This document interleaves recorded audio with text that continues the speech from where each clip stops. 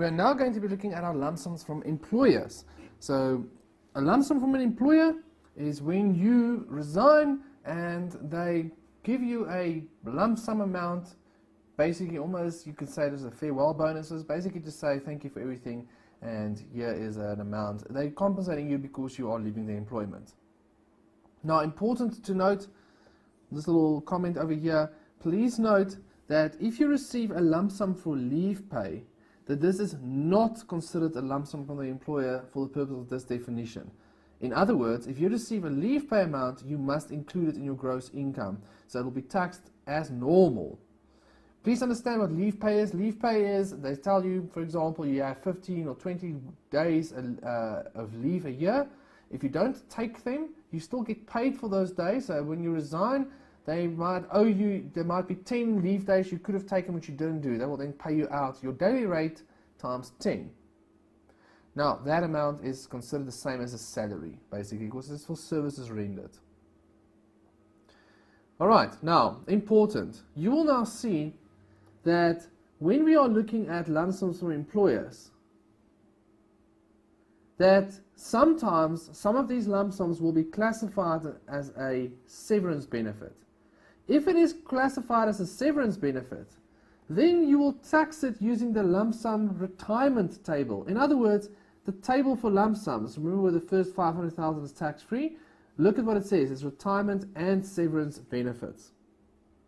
Now, important for you to see here, it means that the lump sum from the employer is a severance benefit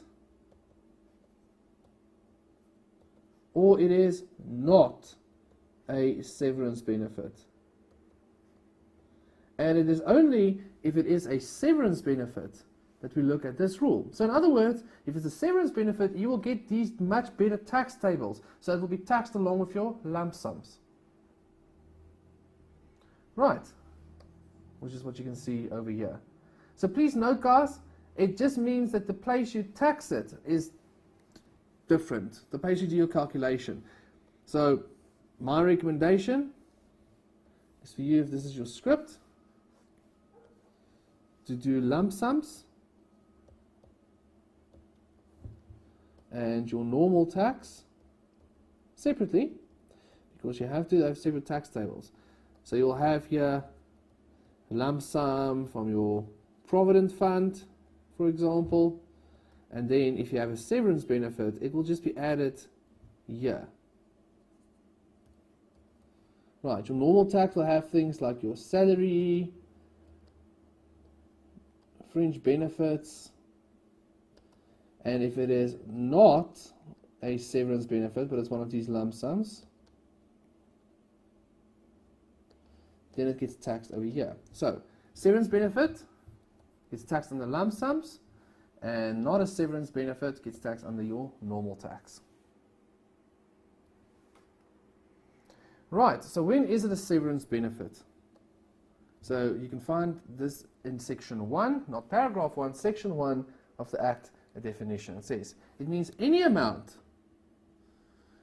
Then you see they say other than a lump sum benefit in paragraph D3, right? So not those, basically not lump sums of funds. So it says any amount received by or accrued to a person by way of a lump sum from or by arrangement of the person's employer or an associated institution in relation to that employer in respect of the relinquishment, termination, loss, repudiation, cancellation or variation of the person's office or employment. Right? If. So let's just go up to that point. So it is an amount of a lump sum that you receive from your employer in respect of the termination of your office or your employment. If you resign or you retire, your office is terminated. Right. So that's what they're saying. If you receive a lump sum from your employer because of the termination of your office, then it will be a severance benefit if the following is there. The person has attained the age of 55 years, right? Or, it doesn't say there or, but that semicolon there, because the or over there means it's an or, so or, such relinquishment, loss, cancellation or variation is due to the person becoming permanently incapable due to sickness, accident, injury, or capacity, right?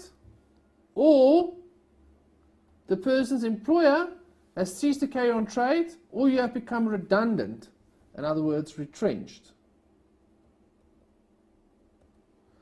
But this does not, unless, apply where the person held more than 5% of the shares.